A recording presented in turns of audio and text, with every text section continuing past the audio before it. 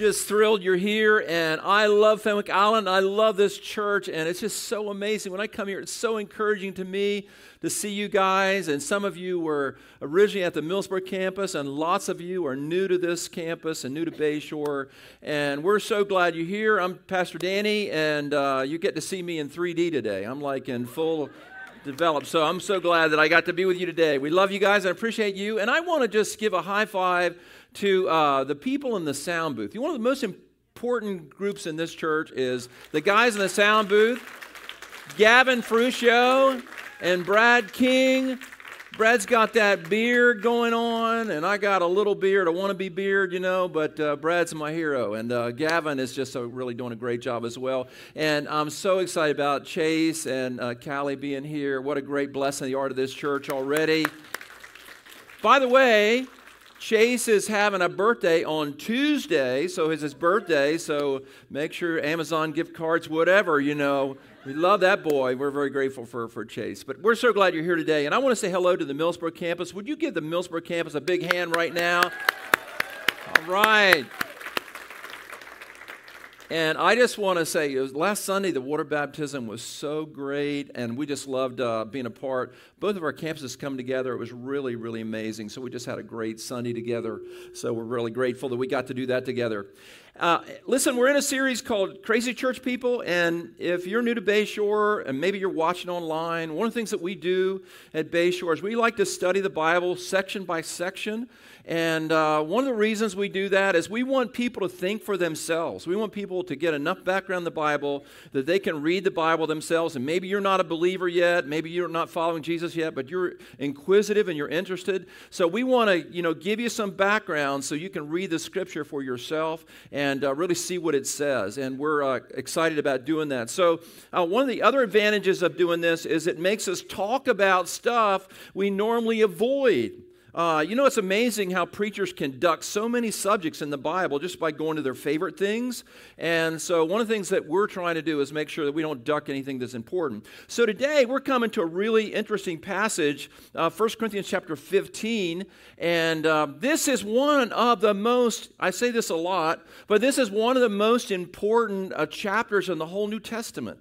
Because in this chapter, it talks about the resurrection of our human bodies. And, I don't know if you think much about your future. I think we don't know a lot about what happens after we die. And the reason we don't know a lot about it, I'm talking about Christians, that we've been coming to church for years and all that.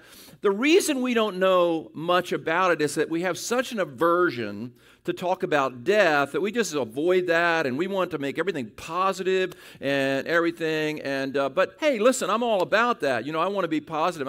I'm enjoying my life and all of that. But the reality is, Karen, her family a number of years ago went to a lawyer to work on their wills and all the stuff at the end of life, and they're sitting around in front of the lawyer. And they said to the lawyer, we wanted to meet with you just in case something happens to mom and dad. And so the lawyer says, well, let me clear something up. It's not just in case something happens to mom and dad. Mom and dad are going to die. And that's how he opened it up, And the truth is, death is a part of life.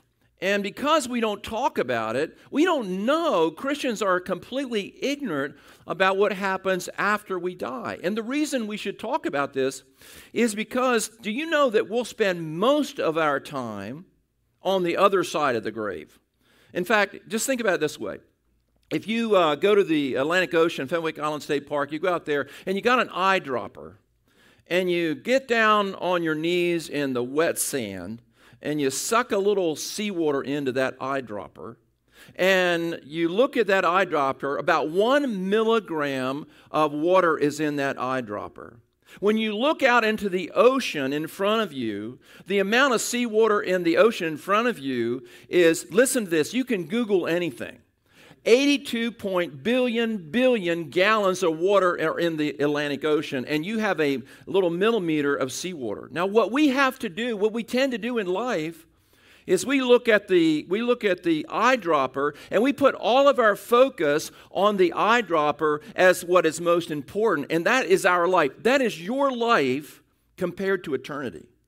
So we really need to know more about what happens on the other side of the grave and to understand that well. So Paul, he dealt with this with the Corinthians. They were confused about what happened after they died. And so he dealt with that issue. And let me read to you a little bit, 1 Corinthians chapter 15, verses 12 through 35. We're not going to read all of this. We're going to read some of this. And I wish I could go through the whole chapter verse by verse, but we're going to do a summary today.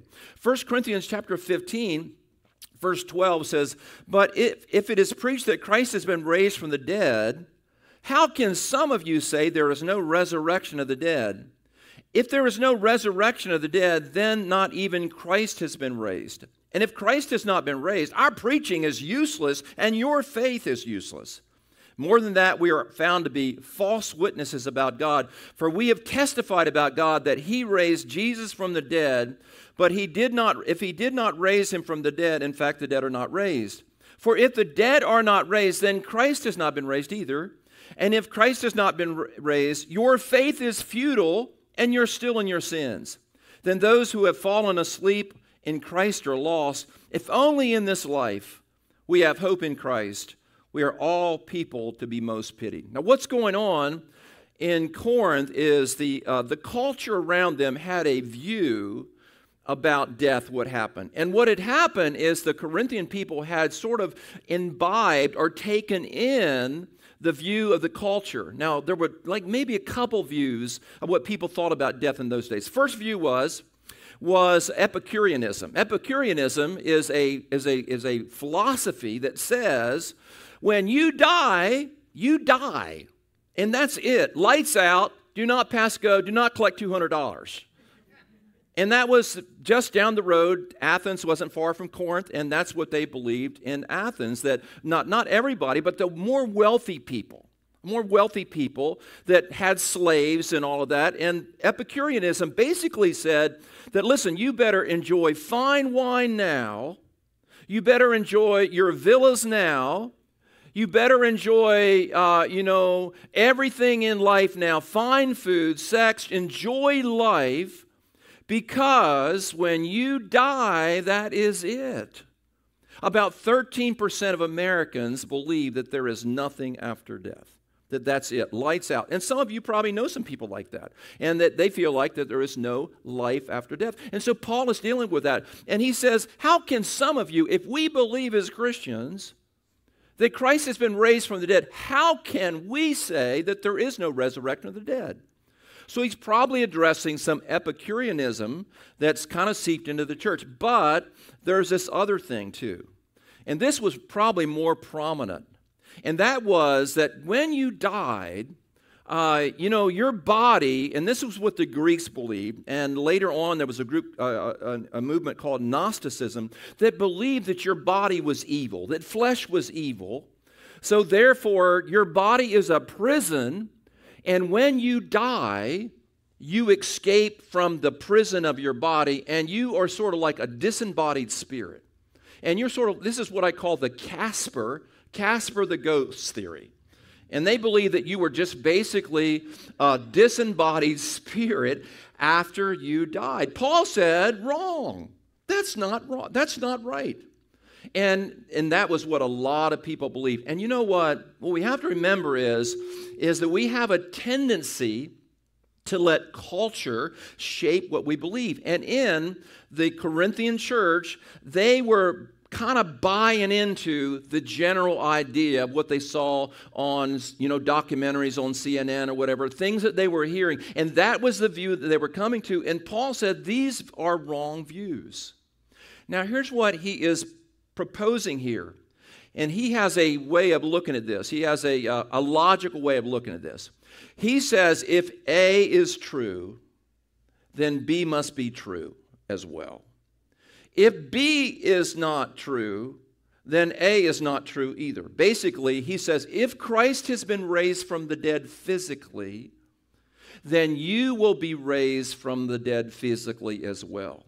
And so he's pointing to a physical resurrection. You will have, if you are a follower of Jesus, according to Scripture, according to the New Testament, if you are a follower of Jesus, you will have a physical resurrection from the dead. You will not be a spirit floating in the universe on a cloud playing a harp, and that doesn't even sound like fun to me. But you will be raised from the dead. And here's the idea. You will be raised physically from the dead, and here's the big idea today. What is true of Jesus will be true of you. What is true of Jesus will be true of you. So what kind of resurrection did Jesus have? We have to go to Luke 24 to get a little peek at that. This is really interesting. Luke 24 says this about Jesus. Luke 24, it says, on the Resurrection Sunday, this is Easter, first Sunday of the resurrection, and here's what it says about Jesus' resurrection. Very important, because remember, Paul is dealing with an idea that says, you're going to escape your physical body, your evil body. Your body is terrible. Physical things are bad. Physical things are evil. Physical things are just of the darkness. And you're going to be a spirit, and you're going to be this purified spirit, and you'll no longer have a physical existence. Now look at what Jesus' resurrection looks like. Luke 24, verse 37, they were startled and frightened, thinking, this is talking about when they saw Jesus, they were startled and frightened, thinking they saw a ghost. He said to them, why are you troubled, and why do doubts rise in your mind? Hey, listen, let's pause there a minute. How many know that God is patient with doubting people, and the original disciples were doubters? They struggled to believe. This just blew their mind. And, we think, in the ancient world, the New Testament, we think that those people were just gullible. They just believed everything. They're just like us. When this man came back from the dead, they're like, this is not happening. I had too much pizza last night. There is something going on here. And so here's what it says. They were startled and frightened, thinking they saw a ghost. So they first thought, well, they must be seeing a ghost. He said to them, why are you troubled, and why do doubts rise on your mind? Look at my hands and my feet. It is I myself. Touch me and see. A ghost does not have flesh and bones, as you see I have. So Jesus, when he was raised from the dead, he was raised physically. He had flesh and bones, and that's very important. He was not a ghost. He was not a disembodied spirit. You will not be a disembodied spirit. You're going to have a physical resurrection in the future. When he said that, when he had said this, he showed them his hands and feet. Look at my hands and feet. And while they still did not believe, it was because of joy and amazement, he asked them, do you have anything to eat? Do you have anything to eat? And they gave him a piece of broiled fish. Somebody in the group was, I guess, health conscious, so it was broiled fish. Now, I'm here to tell you, I'm not a big broiled fish fan. I'm a deep fried fish fan. I mean, I know I shouldn't. I was at Matt's fish camp with some friends a couple weeks ago, and I got the fish and chips. And by the way, it is amazing there. I mean, it's like it's putting a caulk gun to your heart. But I mean, it was amazing. And they gave him some broiled fish, and he took it and ate it in their presence. Now, why did he do that? He did that to demonstrate that he was physically raised from the dead, and this was not some type of illusion, and he ate it in their presence. Now, a couple things about that. First of all, they recognized that it was Jesus in the future. When you're raised from the dead in the future, what the New Testament teaches, when you're raised from the dead, people will physically recognize you. It's not like, we're just sort of these, unidentifiable, translucent objects kind of walking and bumping into each other. Your physical appearance will be recognizable to people that know you. And there's a tangibleness to his resurrection. He said, touch me and feel me, because a ghost does not have flesh and blood. our physical resurrection in the future will be tangible. You'll be able to touch and care for each other and all of that. And then he was able to eat as well. Now, I'm not sure if he was driven by hunger. I'm not so sure that you'll be hungry in your new body, but you will have the capacity to eat because we have the marriage supper of the Lamb in the book of Revelation. So that's an important thing. So there is, what you want to understand about what Scripture teaches about the physical resurrection is our physical resurrection. Our resurrection will be like Jesus because what happened to Jesus will happen to us, and he's demonstrating the type of resurrection we will have. And when Paul is teaching on this to the Corinthian church, he's like combating this false idea of this sort of mystical resurrection where you'll be some kind of unidentifiable ghost in the future, and he's dealing with that. Now, here's an interesting scripture. I'm just going to touch on this real quickly. This is one of the weirdest scriptures in the whole New Testament, and it has a purpose. And I guarantee you've never heard a sermon on this verse. Now, maybe you have, but I highly doubt it. Matthew chapter 27, verse 52 and 53, this little interesting verse about the resurrection of Jesus, and it says, "And the tombs broke open." This is after the veil in the temple was ripped in half. And it says, "And the tombs were open. The bodies of many holy people who had died were raised to life. They came out of the tombs after Jesus' resurrection and went into the holy city and appeared to many people." Now, I have never heard a sermon on that. But it says that when Jesus was raised from the dead, at the moment that he was raised from the dead, there were other people that were raised from the dead at the same time. Now, why is that? Why is that in the verse? Can you in the Bible? Can you imagine being, in Jerusalem cutting your grass? You've been cutting your grass, and then you did your weed eating, and Uncle John comes walking down the driveway, and he died 20 years ago. How many know that would freak you out? And so Uncle John comes walking down, and why is that in the Bible?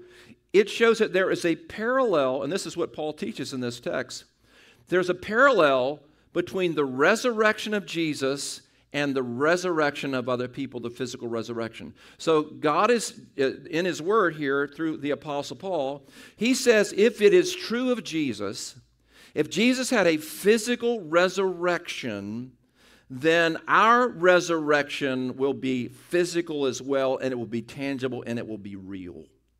So it's important for us to understand that, because when we come to a point where someone that we love dearly, passes away, and they're a believer and they're a follower of Jesus, we have to sort of, in our minds, think about what is going to happen in the future for them. And Paul gives this incredible teaching on the physical resurrection of Jesus. And he goes on to say, if Jesus isn't raised from the dead, and if the physical resurrection of people is not a fact, it's not a reality, then this whole thing is a hoax.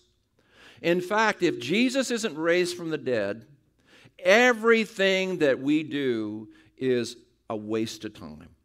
If Jesus isn't raised from the dead, every sermon I prepared for the last 40 years, I can't tell you how many hours I put in, getting ready to talk so I look like I'm clothed in my right mind when I get in front of people, all of that is a waste.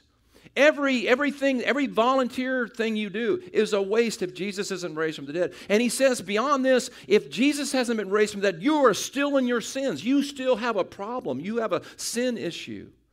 But I'm grateful because when Jesus was raised from the dead, when he came out of that tomb, I'm telling you, when he was raised from the dead, it verified that the cross worked. It verified that every time you stumble, every time you sin, every time you fail, and you ask the Lord to forgive you, he cleanses you because the cross is effective and the cross takes care of all your sin and guilt. Can you say a big amen? I mentioned last Sunday about crucifixes, and I'm not, against Catholic people. We got a whole bunch of people at Bayshore that are former Catholics. It's unbelievable. I meet these Catholics in our new members classes and everything, and they're just like everywhere. And they always want to know what should we call you? because they're used to, a different system. I say, please, please call me Holy Father if you would. Just please. But, you go into a Catholic church and you see the crucifixes and Christ on the cross. And Karen and I, we love to go to, Europe and different places and walk through all these cathedrals. We love to see these beautiful cathedrals. But when you see the Christ on the cross, it is half of the gospel. And when I see an empty cross, in fact, I was riding down the road and I saw the Lutheran cross at the Lutheran church not far from here, and I saw that empty cross. I was coming home from a wedding I did last night, and I saw that empty cross, and that empty cross reminded me that Christ has been raised from the dead, and because he's been raised from the dead, all of my sins, every one of them, every sin, thought, word, and deed, in the present, in the past, in the future, my sins have been forgiven because the cross is empty. And Paul said, if Jesus hasn't been raised from the dead, you're still in your sins, and we're preaching a fraudulent gospel. But because Christ has been raised from the dead, and it was the fundamental message of the early church. Every series, Paul or Peter would get up and say, we're starting a new series today, and the new series today is the resurrection of Jesus. And they'd go 8-10 weeks on that, and they'd say, we're starting a new series today, resurrection of Jesus. The only thing they preached about in the book of Acts, the only theme was the resurrection of Jesus. And there's incredible ramifications of Jesus being raised from the dead, and this text develops it. But let me talk a little bit about the different type of bodies that we'll have one day. And this is an interesting thing. Now, if you go further down in the text, which I think is really where it really gets interesting, if you go down to verse 42, I'll find it in a second here as I scroll up here. Verse 42, 1 Corinthians 42, it says this here. It says, so will be the resurrection of the dead. The body, we're talking about a burial here. He basically develops this idea that one of the questions was, well, if there's a resurrection of the body, a physical resurrection, what kind of physicality will that be? And Paul says, well, there's all kinds of different physicalities. You put a seed in the ground. That's a physical, material thing. You put a seed in the ground. You put it in the ground, and then a watermelon comes out of that. You got a watermelon plant. You got a watermelon. It's another physical expression. It's bigger and it's different. And Paul develops this idea that this physical, we have different physicalities, and so there's different types. Just because it's different, that our physical resurrection in the future is different, it doesn't mean that it isn't physical. So then he says, this is important, he says in verse 42, so will it be with the resurrection of the dead. The body that is sown perishable is raised imperishable. Now, it is sown in dishonor, it's raised in glory. It's sown in weakness, it's raised in power. It's sown a natural body, it's raised a spiritual body. Now, when it says it's raised a spiritual body, it doesn't mean it's a spiritual body like a ghost. It means that it's animated, it's generated by spiritual life.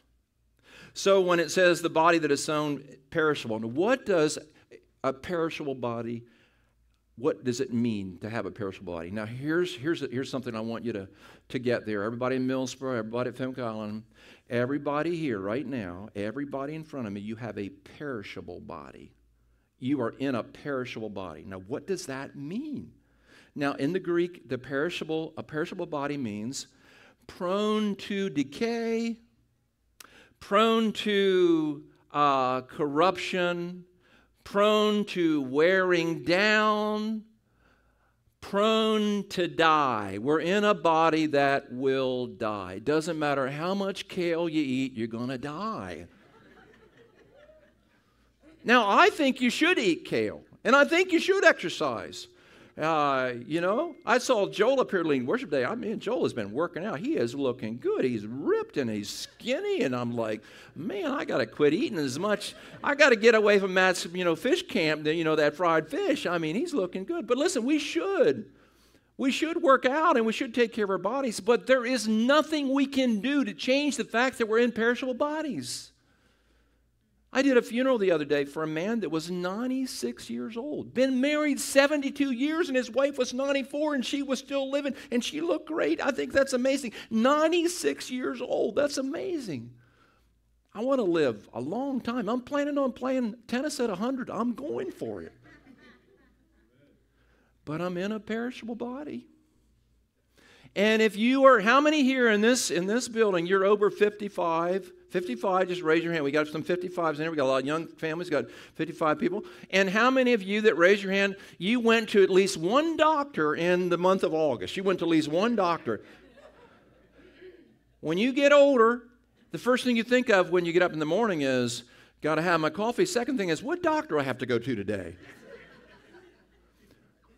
I counted up the other day. I got 8 doctors. I mean, I can't remember. I got a dermatologist. I got a general physician. Got a urologist. I got a doctor for my thyroid. I got an orthopedic doctor, specialist. We hang out together all the time. I have 3 knee surgeries. Like, we're best friends. But a perishable body is a body that is prone to decline. We're sown perishable. We get weaker. And it's the fact, and we have to, in fact, I went to a wedding yesterday. I did this wedding for this beautiful couple, and they were 23. Both of them were 23 years old. The gal was a PhD student at University of Delaware and real successful groom there. And I looked at all those young people, and they are slick and young and just skinny and hair, and they looked amazing. And I'm like trying to get up out of my chair to go do the wedding, But I'm thinking, they have no idea. Enjoy it, love it, lean into it. But it ain't going to last, honey. A perishable body is a body that decays and ages. Now, I'm going to show you a picture. There's somebody in your church. This is a picture of somebody in your church that's sitting in this auditorium today, and this person is in your auditorium today. Anybody recognize who this person is?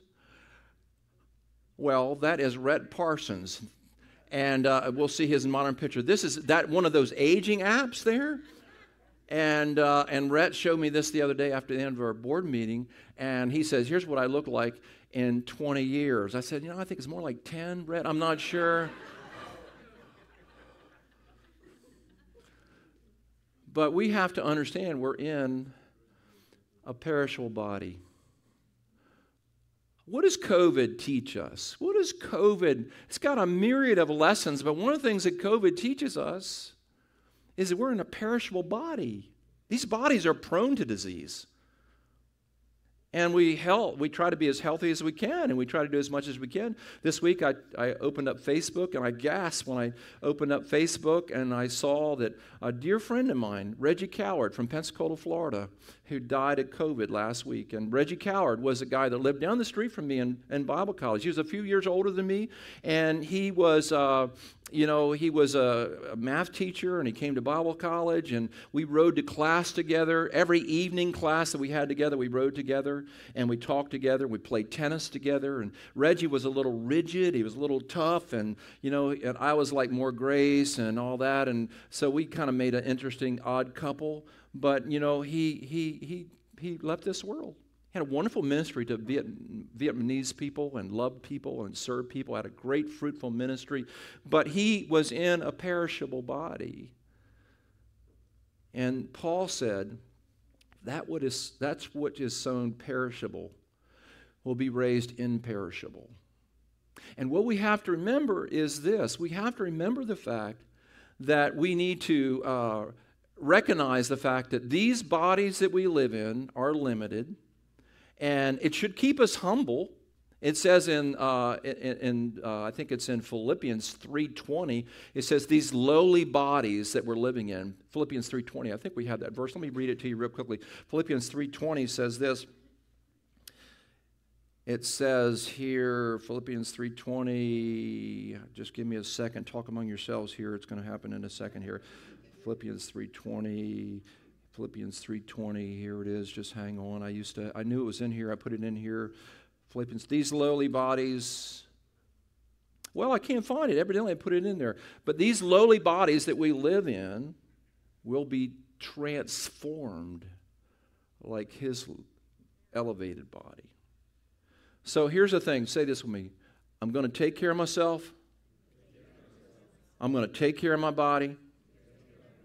but I'm in a perishable body, and one day I'll get an imperishable body. It's like the lady that she went to the hospital. She was terminally ill. She goes to the hospital, and the doctor said, "It's bad. You're terminal. You're not gonna make it out of the hospital." And she prayed like Hezekiah in the Old Testament. "Oh Lord, I don't want to die. Let me live longer." And the Lord spoke to her and said, "I'm going to give you 20 more years." And she was just like ecstatic. She thought, "I'm going to make these 20 years count." And so what she did was, while she was in the hospital, she had liposuction. She had her eyes done. She got all fixed up. She even had a breast augmentation. This lady was going for it, and she had a beautician come in and dye her hair red because she always wanted to be a redhead. And she's being let out of the hospital, and she walks across the street, and she gets hit by a truck, and she gets killed. And she stands in front of the Lord and said, "Lord, I can't believe this. You said you were going to give me 20 more years." And the Lord said, "I'm sorry, I didn't recognize you."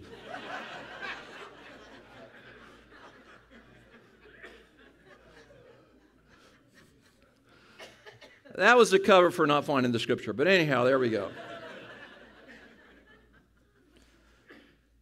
But what is an imperishable body? An imperishable body is the exact opposite of a perishable body. And an imperishable body, the body that we will receive, is a body that will not age. It will not age. It will not get any wrinkles. I don't know what age will be in heaven. I recently read a book.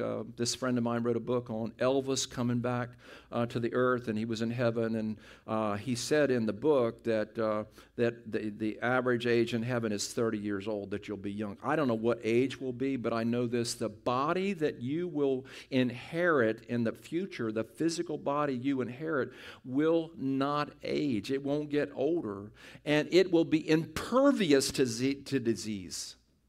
There'll be no need for social distancing, no need for wearing masks. It doesn't matter what disease you were exposed to. If you have an imperishable body, it cannot die. It is a non-dying body, a body that will live forever, and a body that can enjoy the glories of God's presence in a way that we cannot in our physical body handle.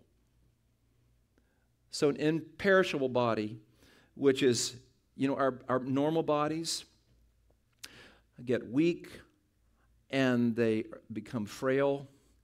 I was with my dad the other day. I love my dad dearly. He's 84 years old. He's still preaching. And I was hanging out with my dad. And my dad, when he was young, he took tons of vitamins, and he lifted weights, and he used to run, and he was in good shape. He was a water skier and really, really in good shape. Always took care of his body. He does push-ups every morning. Even to this day, at 84 years old, he does push-ups every morning. And I saw my dad that used to run down the road and that used to lift weights. I saw my dad struggle to get out of his chair. Because Paul said, this body that we live in is sown in weakness. What is the opposite of that? The opposite is our imperishable body is filled with power. It's filled with glory. And we will not have any weaknesses. And Paul said in another place, he said, if in this life only we have hope, we are men to be most miserable. We need to have a comprehensive view of God's plan for our future. The problem with our culture is a lot of us are Epicureans. We're just living for today. We're living for the moment. We're living, and Paul says, listen, there's a vast eternal future in a physical body that will be rewarded by the Lord for serving the Lord. That's why he ends this chapter in saying, in verse 58, he says, don't be weary in well-doing. Labor and work, because your work will be rewarded. And, listen, we don't want to live our lives just centered around having a good time. We want to have a good time. My truck is packed to go to OBX as soon as I leave here. I'm going to the beach. I'm going to have a great time this week. But let me tell you something. My life, and I know many of you, your life is not defined just by having a good time. You want to serve the Lord, because if you serve the Lord and there's a physical resurrection, then you will be rewarded for your labor of love. Can you say a big amen? Amen. Say that with me. It matters what I do while I'm on this earth. Because there is a physical resurrection. I was, the other day, when I was over on the west side of the county, I happened to ride by the graveyard where my mom is buried, and my mom was a vivacious woman. I have her personality. My mom was a cleric, highly driven, always had goals. I mean, she was a mover and shaker. And my dad's a little more laid back, but my mom, she was intense, and I inherited that. And she, when she got, later in life, she had Alzheimer's, and her weakness in her mind and her body just declined. And the last thing that happened a couple days before she died was she lost the ability to walk. And the day before, she had gotten out of the house and walked a mile down the road. And we didn't know where she was. We're trying to always find her because she was so energetic. And she didn't have cognitive skills anymore. And she still could walk. But when she lost the ability to walk, I mean, that was just the end for her. And I stood over her grave, and I stood in front of her, and I miss her dearly. I love her dearly. She hugged me all the time, and she was, when I wrote my first book, she was my best salesman, and, sales haven't been as strong on the second book. It's my mom, No, I think the book's doing fine. But anyhow, it was, but I don't know if you've ever done this. I stood over her grave, and I talked to my mom. Now, I don't think she can hear me. My theology doesn't allow for her to hear me. I don't believe she hears me. I believe she's totally preoccupied with the Lord and the glory of the Lord, and I don't think that I can't communicate with the dead. I was just talking to her out of my heart. It was therapeutic for me. And I said, Mom, I miss you. And I said, Dad, he's doing all right. He's not cleaning the dishes up out of the sink too good. That's a problem. But I said, just told her how much I loved her. But she didn't hear that. That was just for me. Because she's with the Lord, and I stood over her grave, and I realized that there's a moment in the history, in her history in the future, where Paul said in 1 Thessalonians chapter 4, Philippians 3, and 1 Corinthians 15, that she will be raised up with a tangible body. She'll be able to hug me again. It's not like I'm going to see some image of my mom, but I'm going to feel her touch again, because our resurrection is a tangible resurrection. Now, my mom was a great cook, and so I don't know, and I said this at our funeral when I preached her funeral. I said, I think one of the reasons that the Lord hasn't come back yet is my mom hadn't gone to heaven yet, and she's such a great cook, God's going to use her at the marriage supper of the Lamb to cook. I think that's one of the reasons. But she's going to be physically raised from the dead. When I take that into my heart, my worldview says to me, because I love Jesus, and because Jesus has been raised from the dead, I can have plagues and diseases all around me. I can age, I can get older, but I am aware that my future is a grand future, because the Lord himself was raised from the dead, and Paul said, if Jesus has been raised from the dead, you will too. Would you lift your hands right now and let the Holy Spirit minister to you and encourage you? You have an amazing future. The gospel is full of power, full of glory, not only for this life, but for the life to come. And Lord, we repent of having such a narrow view.